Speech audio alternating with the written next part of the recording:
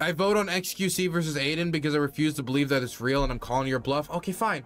Fine, if you're calling my bluff, it's only 4 minutes and 20 seconds long. We'll watch it.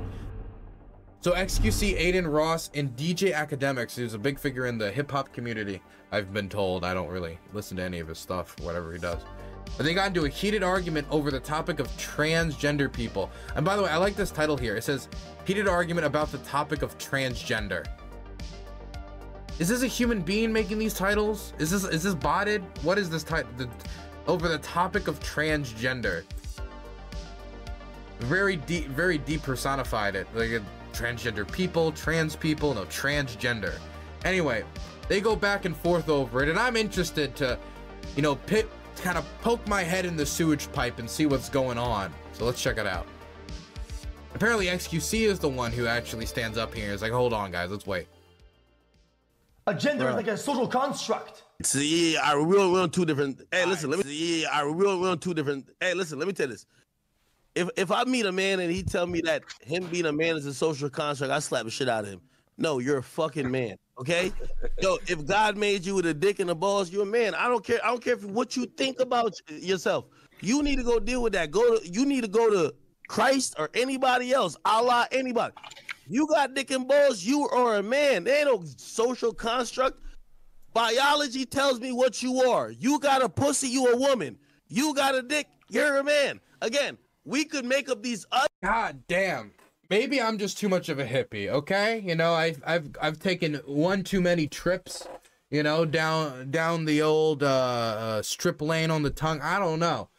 But I mean, so much of gender is socially constructed. I mean, back in the day, like, pink was not considered like the woman's color. It was considered a manly color. Heels used to be worn by archers, and I mean, so many different items. Like, if I go to Scotland and I see a kilt, you know what I see? I see a man in a dress. That's what I see. I see a man in a dress. I think that's a feminine thing. You're in Scotland, the environment around this is completely different. And so much of the behaviors between men and women are socially constructed. And I mean, biology can have an impact on how it ends up being socially constructed, but to say that like women prefer this type of music, like Taylor Swift songs and like that type of chatter on the airwaves over this type of music, and that is biological. We're biologically hardwired that women are gonna like Taylor Swift and men are gonna like Ice Cube or 50 Cent or whoever. I don't know. I like Phil Oakes, man. I'm a boring person, but whoever it is. Like, that is silly. That is stupid. That is like the idea that a man has, you know, short manly hair and not long hair, or those types of things, dictating like facial hair, or dictating the length of your hair, dictating clothing items. So much of this can be socially constructed. Now, some of it still has limitations to it. For example, the broadness of shoulders, bone density. I could not probably grow this, at least to this level, if I was born biological female. But since I was born a biological man, I can grow a little bit of a beard. But so much of this is socially constructed. So much of it is socially constructed, how we expect men to dress, how we expect women to dress, how we expect men and women to behave in the relationship. The fact that men pay and women don't is in large part socially constructed around dating. And it's constructed around the fact that men were traditionally considered the breadwinners and women weren't. But now that women are entering the workforce more and more and they're becoming breadwinners more and more, they, as the society moves, are probably going to have to, or, I mean, if we want this to adjust fairly, start to pay for dinners and lunches and stuff like that more often. Or we can expect to see that more often, because if both people are breadwinners, what would be the reason for the man providing that? Would it be the chivalry of it? Would it be the tradition of it? Would it be the social construct we have made to determine that interaction? There is biology, and then there are social constructs. I cannot just like snap my fingers and my bone density is less. I cannot snap my fingers and my penis is gone. I cannot do any of those things. But I could very much be a man, a biological male, and want to dress these different ways, present differently, talk differently. The tone of my voice, the way I present myself is very different. You know how people have a gaydar, and you can tell the difference between a gay man and a straight man? Now, I say that, and some people would be, oh, you can't necessarily, and that's true. You know, most people probably on first impact would not think, oh, Dylan's attracted to men, just because of the way that I present myself. You know, I do not present myself I'm trying to think of a better word to use, but I was raised by my grandparents. I'm not limp-wristed. I do not have an effeminate tone. I do not walk in a certain way. I do not behave in a way that is stereotypically considered to be homosexual. And the reason why people can identify the gays that do behave in those ways is because they're acting in ways that are not traditionally masculine, that are not considered traditionally heteronormative, that are the social constructs we have made for these things. And there should be space for these people who do not fall into these tight social constructs. And having another indicator or designator for people, trans women, trans men, who don't, because of their gender dysmorphia, the medical issues that they have, whatever it might be, have found that they are much better and more comfortable in the man or woman designator for gender socially, much more comfortable. They live a better life. They feel better about themselves doing that. And they're medically diagnosed, for God's sake. It's not like gender dysmorphia is some random thing that fell from the sky. Then I don't see what the problem is in having that social construct be able to maneuver for human beings. This is the thing. Social constructs don't exist for some like magical entity or for some aliens to observe us. Social constructs exist in society for us, for human beings. And so they should adapt for human beings. And I see no problem in adapting it for people who go through gender dysmorphia.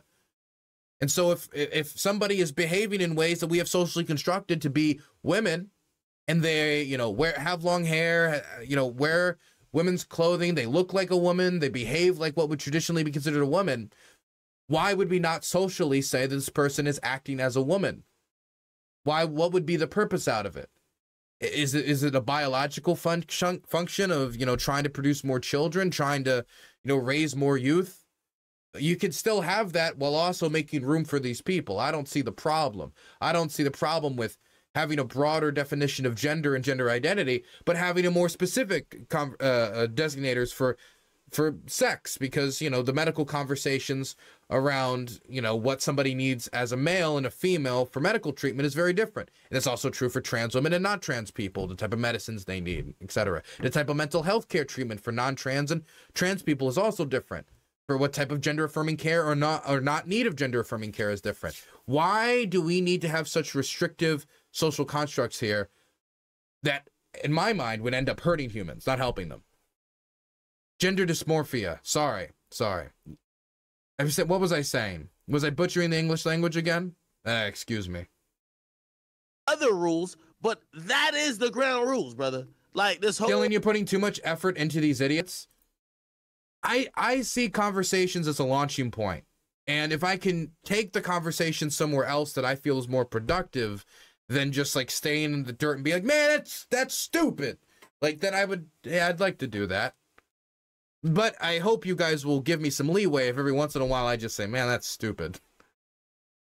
These other rules, but that is the ground rules, brother. Like this whole, oh no, it's construct. It's like, dog, all right, I'm a penguin. Am I a penguin? No. What X is saying is, so sex... Somebody in YouTube chat just said, Dylan, do you think women should be forced to fight in the military as men are? I think, especially with modern warfare, that modern warfare allows a lot of people to engage in it that traditionally wouldn't have been considered for, you know, combat before. And not necessarily frontline combat, but just like service. I am going to be, you know, I don't want to spoil all the things I'm interviewing, but there are people who are disabled, who lost both their legs in combat, who can still fight by operating combat FPV drones. And women can do that too. And so if there was a scenario where we have the draft and America is in a situation where it's fighting for its national survival, I would not be against the conscription of women as well as men. I would like to avoid a conscription scenario altogether if possible, but if we're conscripting and we need people to fill logistics roles, we need people to fill FPV drones, and if there's women who could fight on the front line who would be willing to serve roles as combat medics, serve roles as even frontline service if they meet the criteria, which shouldn't be lowered. If it is lowered, it should only be lowered due to just missing the general numbers, not due to the fact that we're just trying to like hit some magic percentage number of like women in the armed forces. then yeah, I think in those circumstances it would be only fair, and it would free up more manpower, as the United States military is currently missing manpower goal after manpower goal, recruiting goal after recruiting goal. Is male or female? Right. So you're correct, Ak and Aiden. There's male and there's female. Yes, there is. There's two sex, genders. Okay. Yes. That's the biological attribute, right? Correct. Male and female, that's sex. Yes. Gender. See, like there's a miscommunication and misunderstanding of gender versus sex. Sex is female or male. You understand? So when you guys say there's two, of course I understand. When you guys say there's two genders, you're referring to those two sexes, right? Gender is actually a social construct. There right? you go. So why tell me I'm wrong about this? I was wrong about that. Behaviors and certain things of certain different, right? Like, so when you say is there two genders, what you mean are there two sexes? Yes, there's two sexes. There's male and there's female. Guys, you understand? Guys, so like you're both arguing two different things. That's academics. Stop. Academics. Have you ever gone to a gender reveal party? We don't call it a sex reveal party. You call it a gender reveal party. That's why it's called a social construct. He's so proud of that. Adin Ross is so proud of that. I never thought of it that way before. Called a gender reveal party, not a sex reveal party. Yes, we should dictate the medical terms and how we move forward based on common parlance. Yes, gender relations based in common parlance. Brilliant idea. He's a smart cookie, that Aiden. He's going places. No, he capping, because put it like this. If you meet some of these grown-ass niggas who think they females, if you ask them what sex they are, they're not going to say they're actually male. They're going to say they're a female. They want to identify. That's not necessarily true. You ask, I know, I think if I was to ask Taftaj, which is like a trans conservative I know, because there's trans people all over the political spectrum, even though they're mostly left-wing, they're going to say that their sex is male, but their gender identity is a woman, and that they have gotten, surgery to get boobs and other stuff like that, in order to try to be and look and present and do everything they can to be socially accepted in society as a woman. You see Taftaj walking down the street, they look like a woman and will be treated by society in every way as a woman. And that will presumably do no harm to society. In fact, it would feel like going out of my way if I look at somebody like Taftaj and say, oh, man, that's actually a man. When everything about her looks like a woman, she acts like a woman, she wants to be a woman. If anything, I feel like I'd be going out of my way to say that they're not socially a woman. I mean, if we're all treating her as a woman and all of society's treating her as a woman, really, it's almost out of our hands if she's socially a woman or not. Because if she's treated as a woman, if she acts like a woman, if she believes she's a woman and is behaving in society like one, and people treat her like that, then societally, she basically is a woman. I mean, how couldn't you say that societally that is how she's acting, that is the role that she is fulfilling? I feel like I have to go out of my way. On all the government forms you filled out, does it not say sex M/F? Government forms. Respectfully to my government form. We're talking about, like, I completely get your argument and you're right. But the people we're talking about, they want to be able to pick not only gender but sex. I don't know, dude. I'm gonna just put this out here. There might be some people who want to do that, but that's not the conversation that he's having in this room right now. He's now talking to people who are not in the room. Most people, like, this is the thing. If you walk up to somebody who identifies as a woman and you ask them, do you have a dick? Or are you sexually a man? What's your sex? I think for most of them, it's going to be a very uncomfortable topic, because what you're doing is you're taking the biological reality of somebody's birth and you're taking that and jamming it against their social reality. What they identify as, what their dysmorphia pushes them to. You're making these things clash, and it's private information. So I think that for most people, it would make them uncomfortable. Maybe they would react negatively to it, but many of them would still answer that my sex is male, but I'm societally, I'm a woman. My identity is a woman. My gender is a woman. Nah, that doesn't seem right. Oh, Have you met someone that is like? I gotta be clear because I know I'm still on Twitch. Trans. I don't think I've ever met a trans person, like a trans woman, who told me my gender is female and my sex is female. Everything's female. I'm just a there's literally zero difference between me and someone who's born biologically female. Because there is differences. There's biological differences. There's hardwired differences. There is differences, but that doesn't mean they couldn't be a type of woman or be considered by society a type of woman. And if do you think they identify like, oh, I'm actually a male, sex-wise, but I consider myself as a woman? They don't. They call themselves. Why would anybody go into that level of detail? Like if somebody asks, are you a man or a woman? For most people, what's in between their legs, unless DJ Academics is, you know, I mean, if he's chasing, that's his business, it's not my business. But if you're not getting between their legs to, you know, to get in girl sausage town, then that stuff's not going to matter for most people. For everybody watching my stream, what's in between my legs does not matter. For all that matters, I guess, when it comes to me, is that I socialize, I'm a man. What's in between my legs doesn't matter, because for the vast majority of people, they're not going to interact with that. There's not going to be a moment where people are randomly like, oh, am I going to have kids with Dylan? Yeah, that's something that's way private, way down the line. So for the vast majority of people, this is just not something that comes up. So for all intents and purposes, you ask them, they're going to say woman. Why would they say, well, I'm a gender, I'm a woman, but in between my legs, there's a penis. And so actually my sex is that there's no need to go into that unless they're like, I don't know, they're hitting on you, really. Woman and a female. That's a fact. Why y'all acting like they still consider themselves a male? They still, DJ PP Inspector. They still mean the gender though. Like, and if they don't, they're wrong. But that doesn't.